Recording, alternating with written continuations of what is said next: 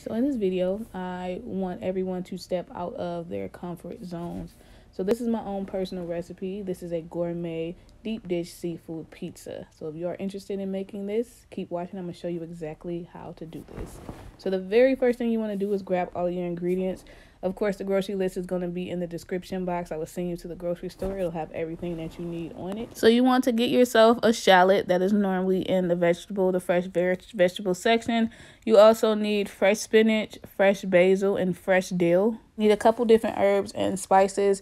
I have some minced garlic here. I have Italian seasoning, red pepper flakes, dried parsley, and I also have some lemon pepper seasoning, black pepper, and Sazon.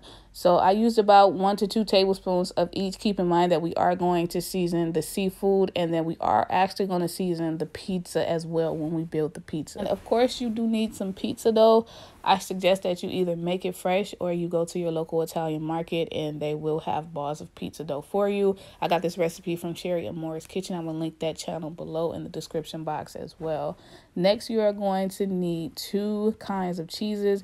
I did the same ones, except for I did shredded fresh mozzarella, and then I did the individual balls of mozzarella cheese just to top it. Please do not use pre-shredded mozzarella cheese. It is not the same. We do not want processed. We want fresh. And I got all this from my local Italian market. So right here, these are the herbs and spices I'm going to use to season the seafood. So I do have about 1 tablespoon of lemon pepper seasoning, about 1 tablespoon of cracked black pepper. I also have 1 tablespoon of dried parsley flakes. The last thing I have is about 1/2 tablespoon of Sazon. The Sazon is very powerful, so you do not need a lot of that. I did not use Old Bay because I'm really not a fan of Old Bay, and this is a pizza, so I do not want the seafood to overpower the pizza. Yes, we are making a seafood pizza, but it should not only taste like the seafood that you selected. You are simply going to rub the seasoning on the salmon and the shrimp. You can use as much as you want. You can use as little as you want. But right here, you just see me kind of eyeballing it. Please keep in mind you do not want to over season your seafood because, again, it will overpower the whole pizza. So just go ahead and sprinkle some on top. We're going to do the salmon fillet first, and then you just want to flip it over, sprinkle some more, and then make sure that you get the sides as well. So after you get the salmon seasoned, you want to set that to the side. Make sure you bring that fillet back up to room temperature by just letting it sit out for about 10 to 15 minutes. The next thing that you're going to do, you're going to season the shrimp with the exact same seasoning. So the seasoning mixture that we made was just strictly for the seafood. So after you get the shrimp seasoned, you can cut it, you can chop it, but you want to chop it into bite-sized pieces. I find that using kitchen scissors is easier and more convenient, but if you want to use a knife, go ahead. And please do not forget to wash and devein your shrimp. If you see a vein, go ahead and pull it out, but please do not forget to do that. That's one of the worst experiences, is to bite a piece of shrimp and you get a vein. So you are going to repeat the process until all of the shrimp is cut up into bite sizes. Again, you can use a knife if you want to, if you're pressed for time. But every time I cook, I tell people, if you are rushing or you just don't feel like cooking, don't cook, because your meal is not going to turn out the way that you want it to turn out. So after you get the shrimps cut up, you are going to do the exact same thing. If you take them directly from the refrigerator and you wash them and you clean them and you devein them, you want to bring them back up to room temperature for even cooking. And also keep in mind that this is a pizza. You do want everything bite-sized. But if you do not want to chop up your shrimp at all, you don't have to. But for this recipe, everything is bite-sized. And it is to your liking, to your size. But just make sure you don't have really, really big chunks. So after you get done with the shrimp, you are going to wash and sanitize your station. The next thing you're going to do is change your gloves, wash your hands, and then put on a new set of gloves. Next, what you're going to do is you're going to take 1 shallot. You only need 1. They are pretty big. And you are going to peel the outer layer. Once you peel the outer layer, you're going to cut the tip off, and then you are going to proceed to slicing it. So what we want is small cubes. We do not want really, really big chunks. We do not want slices either. We specifically want cubes. To achieve these cubes, what you're going to do is simply take the shallot and you're going to slice it vertically and then horizontally. It really doesn't matter which way that you do it. The cubes are going to come out the exact same if you do vertically, horizontally, vertically. So what you're going to do after you get them sliced, you are going to begin to chop them. And once you chop them, you will see that the cubes start to form. So please do not be alarmed. Just watch, see what I'm doing here. I'm going to provide a video that will show you how to achieve large cubes, small cubes, and slices.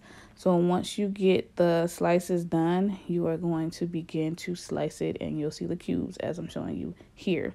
So you want to make sure you are holding it with your knuckles pointing toward the knife blade, and then you're going to glide the knife back and forth. If your fingers are flat, you will cut your fingers. So do not lay your fingers flat. A lot of people are scared to do this because they think that they are going to cut their fingers. That is true, you will, but you will only cut your fingers if your fingers are lying flat. If the blade is not touching your knuckles, you are doing it incorrectly. If it is, you are fine. So you are going to continue to do this until the whole shallot is chopped. Of course, you don't chop the root, but the closer you get to the root, the smaller that it becomes. So you might have to just change your technique. Keep the same formation, but you might have to hold the knife differently. Then after you get that done, what you're going to do is you're just going to take those and you are going to sit these to the side.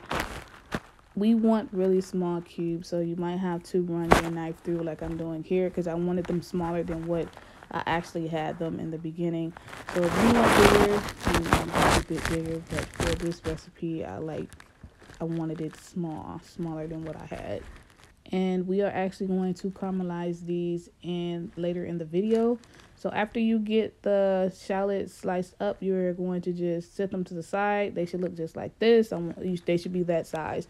The next thing you're going to do is take 3 tablespoons of olive oil and then 2 tablespoons of butter. You are going to get that melted in a saute pan. If you do not have a saute pan, you can use whichever pan that you have, but this is the recipe and this is what I used. So you want to make sure that the butter is completely melted before you go to the next step. So the next step is going to be just to take the salmon and lay it into the pan. It does not matter which way you lay it because we are not going to cook this all the way through because it's going to finish cooking in the oven because it is a topping for the pizza. So I laid it skin side down. It doesn't matter which way you want to lay it. After about 2 minutes, you are going to flip it. You do want to crust because we do want one side to be kind of crispy.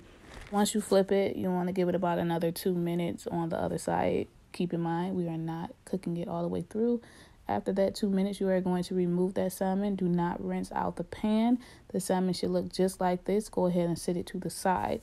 So now we're going to take about 1 tablespoon of that garlic, that minced garlic, and you are going to put that into the pan. And then the next thing you're going to do is add all of the shrimp. When you add all of the shrimp, you just want to shake the pan just a little bit just so it can have an even coating at the bottom. And then the next thing you're going to do, you're going to allow this to cook for only about a minute. Again, we are not going to cook this all the way through either because it is going to be a topping on the pizza and it will finish cooking in the oven. So after you let this cook for about 1 minute, you do want to keep stirring it just to make sure that it is not cooking all the way through. And then you are simply going to move the shrimp and then we are going to add the rest of the minced garlic. Keep in mind, we are not going to rinse this pan out. So after you get the garlic into the pan, you are going to grab the shallots and you are going to add the shallots to the pan as well. So once you add the shallots, you are just going to combine them with the butter, the oil, and the garlic. And you do want to actually make sure that the pan is actually turned a little bit down because you do not want the minced garlic to burn. So you want to just give that a quick stir and then you're going to begin to season this mixture. So this is going to be the shallot, spinach, and the garlic mixture that is actually going to be a topping as well. So after you get that mixed around, you're going to allow that to cook for a couple minutes, and then you are going to add about a half a tablespoon of red pepper flakes. You can add more, but this is where the spice is going to come from, so you do not want to add too much. The next thing that you're going to do is you are going to add 1 tablespoon of Italian seasoning. Please keep in mind, again, I do not use extra salt. You do not see me putting salt in here. There's enough sodium from the other spices and the seasonings that will take up for that. So the next thing you're going to do is take about a half a tablespoon, about 1 pinch of fresh dill. This is an option. This will bring an extra layer of flavor. You're going to put that in there as well. And now we are going to add 2 tablespoons of butter. This will caramelize this mixture, and that is exactly what you want. You not only want to saute it, but you do want to caramelize it. So butter will help in doing that. So what you're going to do is you're just going to allow it to cook for another couple minutes, just until the butter is melted, and then give it about a minute to actually soak up that butter. If you do not want this mixture on your pizza and you want to change it up, you do not have to do this step. But this is what I did because I felt like this added more flavor to the pizza, and it actually did. So once you get the butter melted in the pan, just like I'm doing here, you are going to grab the spinach. So when you grab the spinach, it should be about 2 cups of fresh spinach. Please do not use frozen. Frozen has a lot of water in it. More water than the fresh kind. So you want to get the fresh ones, just pick it off the stems, do about 2 cups, and put that into the pan. Now we're going to saute the spinach. You do not need to add any extra liquid at this point. Just keep moving the spinach around and it will wilt down on its own. If you do not have, or if you cannot find fresh spinach, what you want to do is you can use the frozen kind. You just want to make sure that you take a cheesecloth or some kind of cloth and you drain all the water off, because if it's too much water in the spinach, your crust will be really, really soggy because the water will seep through. So sauteing the spinach, getting it wilt down, it shouldn't take more than about 2 minutes. As you can see here, this was real time. You just see me continuously stirring it, and it wilted down. So after you get the spinach wilted down, you are going to take 1/4 cup of white wine. You're going to add that to the middle of the mixture, and you are going to turn the heat all the way up. You want to turn the heat on high. What we want to do is we want to cook off the wine, but the wine will create a sauce for this mixture, and we're going to top the pizza with this. So it is very important to remember to turn this mixture all the way up on high so the wine can cook off. I said it again because people will forget and think that it's supposed to be liquid. You should not see any liquid left in this pan. It should turn into a sauce, and the sauce should be absorbed by the shallots, the garlic, and the spinach. So right here you can see that it's completely gone. If you feel like you need it to sit on there longer, just go ahead and do that. But for the most part, it shouldn't take more than about probably 5 to 6 minutes, no more than 8. I know that for a fact. So once you get this done, you're going to put this to the side, and now we are going to work on the dough. So you want to take some semolina flour, and then you are going to dust the surface with that flour. If you do not have semolina flour, please do not use white flour. If you do not have this flour, what I want you to use is cornmeal. So I want you to do as I'm doing here with the semolina flour. You're going to dust the surface, and you're going to spread it out to about the size that you think that the ball of dough will be when you roll it onto the surface.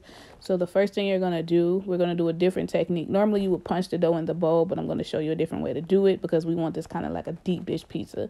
So you're going to put the dough onto the surface, and then you're going to dust the top of the dough with a little bit more semolina flour. At that point, you're going to punch the dough. So the reason why you punch the dough is to get it like flattened out. So before you punch it, you're going to just shape it until your desired ball, and then you are going to do exactly what I'm doing. Like you want to punch the dough just like this. So after you get done punching the dough, you are specifically going to take your fingertips, and you're going to do as I'm showing you right here. You are going to firmly press the dough down. So you want to make sure you get around the crust area because you do not want any bubbles or any air pockets in this dough. So it's not traditionally a deep dish. I just wanted a fluffy crust because of it being a seafood pizza. This is the way that I decided to do this. So after you get it firmly pressed with your fingertips, you are going to take a heavy rolling pin. You're going to start from the middle, and you are going to begin to shape the dough. A deep dish, normally they do it in like a square or they do it in a circle. But for this recipe, I wanted to go ahead and do a circle. But we used our fingertips because it flattened it out, and then in the oven, it'll puff back up. It'll be a little bit more puffier than usual, but it will be cooked. So you want to just make sure you're shaping it, and it does not have to be perfect. So if you have a regular wooden rolling pin, you can go ahead and use that. But if you have a marble one like this that's a little bit heavy, go ahead and use that. So the next thing you're going to do is take a pizza pan of your choice, and then you're going to line it with aluminum foil. This step is very crucial. If you do not do this, your pizza will stick to the aluminum foil. You want to coat the aluminum foil with oil. If you have the spray oil, go ahead and use that, but please make sure that you coat it with oil. So next you are going to shape the dough to the pan. So what you want to do is just move it around. If you do not want it to be the shape of the pan, you do not have to have it the shape of the pan, but for the most part, that is what the pan is for. So now we are going to prick the dough, and that just means taking a fork. I do not suggest that you use a knife because a knife will create slits, and we want pricks. That's why it's called pricking the dough. So you want to just take a fork. I know everybody has a fork. Just go ahead and do what I'm doing here. This will create steam pockets and allow the dough to cook in the middle and cook all the way through. You also want to make sure that you get the crust. As you can see, I did the crust, the edges first, and you want to make sure that you do that because there might be air bubbles that pop up, and if you prick the dough, that will not happen. So once you get done doing that, you are going to create the herb garlic butter, and that is simply just 4 tablespoons of butter. You want to add 1 tablespoon of minced garlic, a couple pinches of Italian seasoning, and about a couple pinches of parsley. And then you're just going to get that mixed up together, and you are simply going to take a paintbrush. If you do not have one of the kitchen paintbrushes, you can use a spoon, but you want to make sure that you spread it around evenly. So you're going to take the brush, and you're going to start with the crust. Now, a normal pizza, I would just do the crust with this mixture, but because this is a seafood pizza and we want a lot of flavor, I'm going to spread it onto the whole dough. But the first thing that I'm going to do is do the outside first, because the most of this should go on the crust. So once again, you're going to start with the crust, and then you're going to go ahead and lightly do the inside of the pizza. If you are somebody that does not like the crust, or just don't eat the crust to a pizza, if you do this, you will eat the crust. I can guarantee you that you will like the crust. And then if you want to add a little bit more flavor, you can take some freshly shredded Parmesan cheese, and you can put that on the outside as well if you want like a cheese crust. So right here, you just see me painting it, whatever I have left, and you do want to use all of the butter. This is 4 tablespoons of butter. Do keep in mind, but you do not want to soak this dough in butter. You just want to lightly brush it like I'm doing here. So you just want to make sure that you get all of the garlic and the seasonings out. The garlic especially and the Italian seasonings play an important role of the flavor of the dough. So once it bakes, it will get embedded into the dough, and you will have a flavored crust. So after that, you are going to start to build your pizza. So we're going to first start with the pasta sauce. This is my homemade pasta sauce. I'll link the video to that below in the description box. And the first thing you're going to do is take about a spoonful, and then you're going to take the back of the spoon, and you're going to evenly distribute that around the pizza. Once you get that even, you're going to take another spoonful, and then you are going to shape the pizza. You're going to shape your pizza by just bringing it to the edge and then shaping out the crust, just like I'm doing here. You should not need more than 2 scoops of the pasta sauce. If you do this in a deep dish container, you might need a 3rd one, but for the most part, they put 2 at the bottom and then 1 goes on top to create the deep dish. But we are not going to do that. This is the way that I decided to do mine. So next, we're going to add another layer of flavor, and we are going to take a couple pinches of red pepper flakes. So you're going to sprinkle the red pepper flakes over the pizza sauce, and it does not have to be a lot. I did about 2 pinches. If you do not want to do this step, you do not have to, but this will add an extra flavor. And keep in mind that this is where the heat comes from, and we also have this in the garlic, spinach, and shallot mixture. So once you get the red pepper flakes sprinkled onto the pasta sauce, you're going to take some Italian seasoning, and you are going to do the exact same thing. Again, if you want to skip this step, you can, but I do not suggest that you skip it. So you're going to just go ahead and do about 2 pinches of that. If you want to do one, and if you're doing a smaller pizza, I would say do 1, but if you do about a medium pizza this size, you want to do about 2. So after that, you are going to take some fresh basil. So the fresh basil, you're going to take I took 3 leaves, 3 large leaves, and you're going to do the chiffonade technique where you just pile them on top of each other, you roll them up, and then you slice them, and that will create the slices that I made. You'll see them in a couple seconds on the clip where they turned into strings. You are just going to run your knife through, and you want them fairly thin. So you want thinly sliced slices, because you do not want a lot of this, and this is a very powerful herb, like I said before. So I want them to look just like this, and then you're simply going to take them and you're going to sprinkle them around the whole pizza. So at this point, you should be able to smell like a nice aroma of the pizza, and it's not even cooked yet. The basil will automatically give off another scent and another flavor to this pizza. So the next step we're going to do is we are going to grab the cheese. So the cheese that I selected in the beginning, I told you I'll tell you to get freshly shredded mozzarella cheese. The cheese that you will want to get is the cheese that is not in a pack. So if you go to an Italian market, they normally have freshly grated mozzarella cheese. You know it's fresh because it'll say fresh, and it'll come in a container, not a pack. So please do not get the pack. So the way to do the cheese is you want to sprinkle it on the pizza and make sure that the whole pizza is covered. And you want to make sure you do not see any pasta sauce. So right here, you should see me sprinkling it around and covering up all the red sauce. It does not have to be perfect, but for the most part, that is what you want to do. So now we're going to take some of the mini balls of mozzarella, and you want to cut some up. I think I did about 5 or 6. I didn't even use them all because you don't want a lot of these. You just want this to be another topping to the pizza. So go ahead and grab some fresh mozzarella balls, the mini ones, not the large ones, as well as freshly grated mozzarella cheese when you go to the grocery store. I'm sorry, not grated, but shredded. Y'all know what I mean. So the next thing you're going to do is you are going to take that garlic, spinach, and shallot mixture that we sauteed together with that white wine, and you are going to just distribute that all over the pizza. So you want to make sure you get all of the shallots, but this is the reason as to why I said to make small cubes, because there is a lot of flavors and there are a lot of toppings on this pizza, and you do not want it to be overpowering. So when you spread the spinach mixture around, you just want to make sure that they are flat, and you want to make sure that you do distribute it in a nice even way. And as you can see here, like I said, there is no liquid. You should not see any liquid.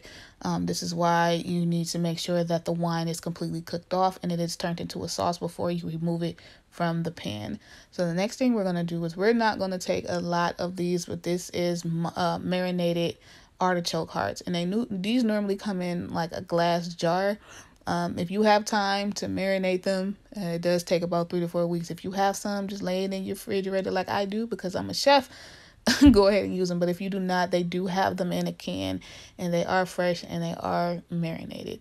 So you just want to take a couple slices. As you can see here, the leaves peel right off because they are really, really tender, and you only need I used 2 of these. And then the next thing you're going to do is you're going to take the shrimp and you're going to sprinkle the shrimp around. You want a good amount of shrimp. You don't want too much, but you do want a good amount of shrimp.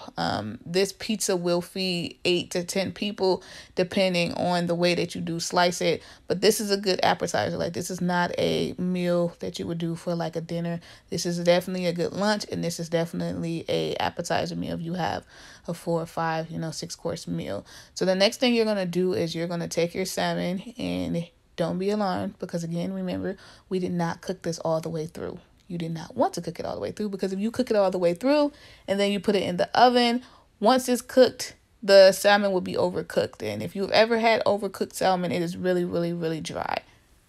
So the technique for the salmon is to create the flakes. So the salmon should be tender because we cooked it for about 4 minutes, and you should just be able to push it and you'll see the flakes start to come off. You do not want to chop the salmon. You do not want to do anything. You just want to pick it up and break it apart. And you want to make sure that it is flakes. So you're just going to do exactly like I showed you and just push it, and then you'll see it start to break apart because it's very tender.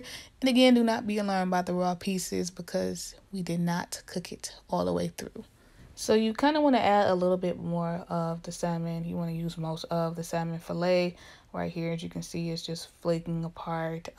Or you can make a second pizza and just do like one with shrimp and then one with salmon. But this is the recipe that I decided to put together, was with the shrimp and the salmon. So after you get the salmon broken up and distributed onto the pizza, now we are going to take those small mozzarella balls that we sliced in half, and you're going to randomly place this around the pizza. You do not need a lot.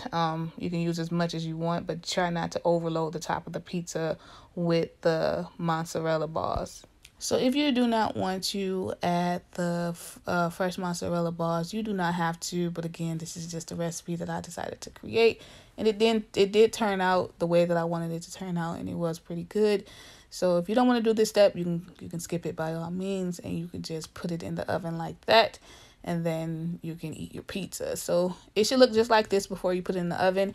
At this point, you want to preheat the oven to 385, and you are going to bake this pizza for about 30 minutes. So fresh out the oven, it should look like this. Here's a close-up. You should see that the salmon and the shrimp are completely cooked through, and the cheese is melted. So now what we're going to do is remove the pizza from the pan, and I'll show you why. You should make sure that you oil it because it should slide right out just like this. If you see any pieces of aluminum foil on the pizza, just go ahead and take it off. But you do want to search around the pizza just to make sure there's no aluminum foil. If you have parchment paper, use that, but I always use aluminum foil. So now we're going to slice the pizza. You can slice it to your desired amount. Now do keep in mind that if you are doing this as an appetizer, you want the slices to be small. If you're doing this as a lunch, you want them to kind of be, medium slices. So again, you can slice it however you want to slice it. When I sliced this size pizza, which is medium, I got 8 slices. If you want bigger slices, then slice bigger slices. You might be able to get like 6 if you want bigger. And then if you want more, then you can probably get about 12 pieces out of this if you want to make it into an appetizer. So do take your time, and then do keep in mind that this is very, very hot. You can see the steam, and you are going to see the steam as you slice it. So you would pair this with a white wine if you were having this as an appetizer, or if you were just having this as just, a snack. If somebody, a late night snack, I would say, I would pair this with a white wine, not a red wine. So after you get it sliced, of course, you're going to grab yourself some plates. Again, it does not have to be perfect. I'm pretty sure everybody's going to eat it anyways. And it should look exactly like this. You have just created yourself a deep dish seafood gourmet pizza. So now you're just going to plate it, grab yourself a slice. And again, keep in mind, it is hot, so please try not to burn yourself. And then you're just going to plate it up and go ahead and serve it. So I hope everyone enjoys this recipe. This is, again, my own personal recipe. Please like, comment, and subscribe and share if you'd like to. And I will see you guys in my next video.